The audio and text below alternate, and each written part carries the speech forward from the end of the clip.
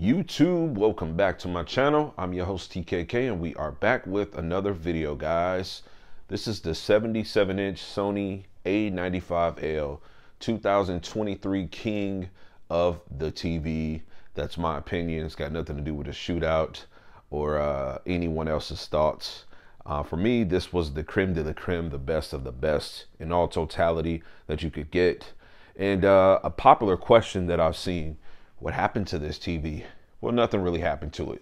So we're in my living room, and I want to bring you some expectations for this video, okay? Timestamps definitely down in the description. You can use the track bar to kind of skim through, get to a point you want to be at.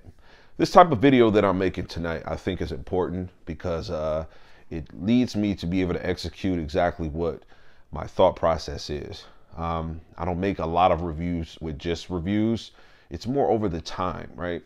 So this TV is going to be going bye-bye and not away from my household, but it's going to be going away from the center stage pretty soon. So we're in my living room. Within this video, I'll show you kind of an overview of the living room, and I've kind of done that before, but we're going to be making some physical adjustments to what's in this room and how I'm going to try to bring myself be closer to the TV or the new TV that's going to be coming by just kind of rearranging some things. So first things first, I did make this area to be very much on purpose. We've got a feature color wall. I painted it because I knew the TV was going to be here, and I was extremely delighted with this, and I've been really enjoying this experience, okay? We went from the S95C being on this wall to the A95L, and so now we're going to be changing some things. So I'm going to be merging some furniture pieces in my home to try to bring a little bit more enjoyment to another piece of the house. But you know, we're going to arrange some things around, get the TV in a different space, and we're going to have some discussion about this TV, how it's been holding up for me, and what's to come. We're going to get all that going right after this intro.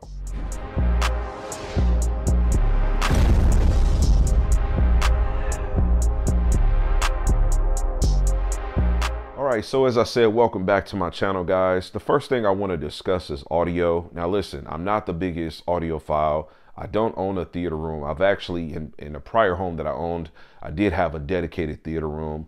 That's not the case here. I don't have the type of space.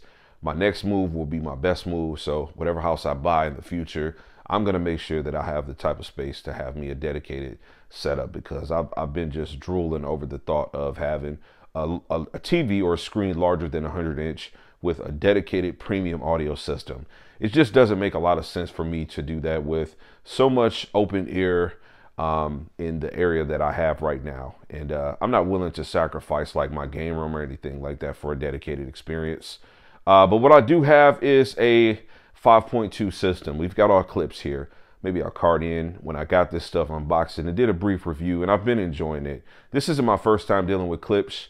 I had an all clip system back in 2014 and 2015, where I actually, in my older house, I tore down my garage and turned it into a theater room. So we had the ceiling speakers, and we had 6 towers. Believe it or not, we had 6 of these same towers, the older versions, with 4 subwoofers and a center speaker. So we had some rocking audio that was in that room.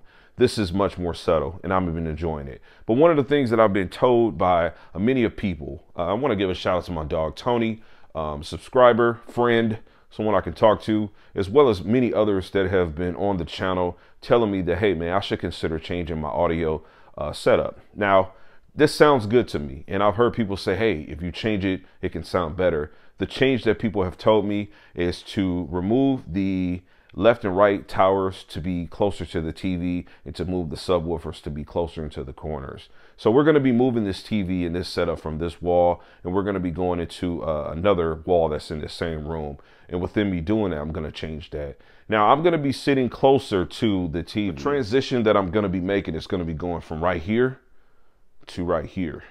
Now, depending on how long you've been following my channel, when I actually started making this type of content 3 years ago, when I got the LG C1 in 77-inch, I actually put the TV right here in front of this window. This window goes to my backyard, to like a pond, and you know, there's not a ton of light that comes in it, but there's a little bit of glare here and there.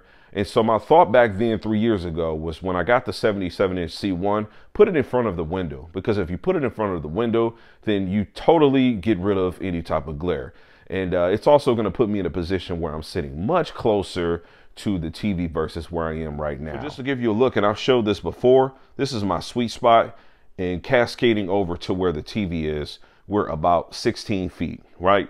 Now, I've told you guys before that I've got other seats in the house, you know, like this couch right here, just gonna swivel you around a little bit. So it's more so about getting the family all engaged versus just myself. So what I'm attempting to do here is to go back to how I had things 3 years ago. My sweet spot that I just showed you is actually gonna be on this wall, and the TV that is now 77, which will be 83 in the future, is gonna go to right there. So when I measured this space out head to feet, we're talking about maybe 9 feet, okay? Much closer for me to get that immersion. So not only is this 77-inch going to look a lot larger, but when I do get this 83-inch G4 that's going to be coming pretty soon, that's going to be ridiculous, okay? So this is kind of the idea so far. And, you know, again, within this vlog, we're just going to break things down and continue on with it. So what's going to happen to the A95L?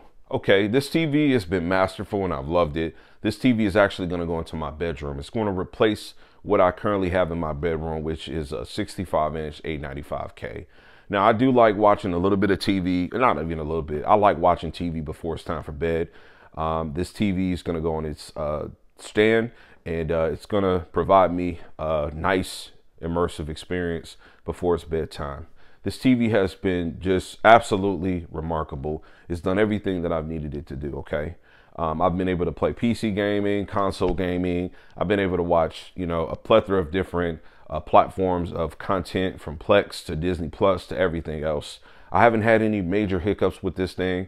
I've done some competitive gaming. I played hours and hours and hours of Street Fighter. I've even got down on some Tekken 8. Tekken 8 recently came out not too long ago, and I've been learning that game with my son. We're doing a little bit of play on that with my gaming channel. That link is in the description if you're interested in checking that out. More content to come there. But the TV, all in all, has just been great. Input latency is pretty low. We're in a space where Sony figured out that, you know, they need to be competitive with the gaming side of things. And so, you know, they do have a lot of, you know, features like the game optimizer and things like that do put you in a great position. And while it's not perfect, there are some things that are missing. It's good enough in that regard. But in all totality, just for everything that this is ultimately an area that I use to watch TV when I'm eating dinner or just trying to, like, you know, sit down or, you know, just reading a little bit. I just want something playing. This is kind of like that area where everybody can congregate and just can kind of be together and have that sense of togetherness if we're watching some content, depending on what the content is and if it's rated from something that I want my children to watch. But I've been enjoying the TV. I know I don't do a lot of direct reviews, but let's consider this kind of sort of a review. I didn't want to kind of clickbait this thing for the A95L, but it's been a great TV. And the only reason that I'm getting rid of the TV in this space is just because I'm going to welcome something that's going to be larger and it's going to be a little bit more innovative, and it's going to give me more of a all-purpose, you know, experience that I might be looking for. So there's not much that the TV's lacking, but the TV does only have 2 HDMI 2.1s. Now, that's not a big deal because I do have a Denon receiver that does offer me 3 ports using the one connection on the TV for eARC. I do get 3 ports that allow me to be able to go into 120 hertz with 4K. Now, the G4 is going to give me 4 ports, and it's going to be able to produce up to 144 hertz. So this means I'll be able to bring a PC back into this area, which I have removed. Probably going to do something around like RTX 3080, maybe 3090. I don't need too much in the end game. It's just going to be for some standard, you know, SDR games and some modern titles. But if I want to play something with the higher refresh rate, the G4 is going to open that up for me. And again, it's going to be larger. So we're going from 77 to 83. So that immersion level is just going to be there. And that's why we're going to be removing the A95L from this space. Ultimately, though, like I said, it's just been a great TV. And if you got this TV, I think that you did a really good job, right? So that's been a big question I've been asked. Like, G4, since people I've told now with the recent podcast style content that I made at my desk talking about me seeing the G4 and my thoughts on it, what about that versus this TV? it's not really one of those conversations that I like to have saying it's going to be this or that. This TV is, I mean, I can't really describe what it is. To begin, you have to understand QD-OLED is just totally different than white OLEDs in the space of where you're going to get colors and the type of brightness that you're getting. This TV has produced a level of HDR blast that's just very much so on purpose with a lot of the content that I've watched that is HDR. Pair that with the fact that I do have a Blu-ray player on it, so watching movies and things of that sort, like that's been on physical media, it's just been a lot of pop. This TV's got a lot of great sharp 3D-like effect to it. And, you know, the colors are just ridiculous. They're just very much so on purpose and where they need to be. The MLA from LG is going to offer me white. So ironically, this scene that we're looking at, you're going to get more of a magenta on your whites if you're watching the QD-OLED, which they're going to be much more pure on the MLA 83-inch G4 when I get that. So I'm kind of like enjoying this, but I'm the type of person that I am. I'm just looking for something new, something bigger. And I'm going to be able to enjoy this because I've been enjoying the 65 A95K. So putting a bigger, brighter, better TV in my bedroom is going to, you know, give me that kick again. So I'm going to be able to enjoy it both ways, man. All right, guys. So hopefully this answers a little bit of, you know, your questions about this TV or the G4. I think it really just depends, you know, what you're looking for and what type of investment you made with this TV. Now, we know this TV was super expensive. It was $5 grand US dollars in the 77-inch, and it was hard to find at first for a long time. Some of the biggest retailers that you can get this TV from didn't have it in stock for a long time. I got it off the gate, and so, you know, I've been enjoying it ever since, and I plan on enjoying this thing for many, many years. This isn't a TV I don't think that I'll be parting with for quite some time, as well as the 65 A95K too. You know, I'm going to pull that and move that to another area to try to get some more enjoyment out of it also. But I can't say that, you know, I would take this TV or the G4. You know, it just depends. Like I said before on my channel, man, I think every TV, every specific model has its own use case and way that we should try to enjoy. And you know, for me, it's going to be me going to something that's going to be a little bit more well-rounded, I can say, the G4, and also larger, right? And I do welcome the MLA and everything that LG has brought me, you know, so far. What I'm enjoying from the C4, I look forward to getting from this. So this is our conclusions. I love this TV. It's great. And I got a lot of work to get done. Now I'm going to be off from work the next couple of days. I'm actually filming this during the evening time right now. So I'm going to go ahead and get this content put up and get it to you so you can enjoy it the next day. If you enjoyed the discussion, go ahead and leave a thumb up, maybe leave a comment. Let's have some engagement. And I'll be sure to bring you a finished product. You know, my next video is probably going to be with this area being changed, and we'll go into talking about some audio and some different things like that. I'm trying to open this up so we can get more discussions going, but I appreciate your time for listening to this video, and I hope to catch you on the next video. Peace, God bless, and as I always say, man, max love.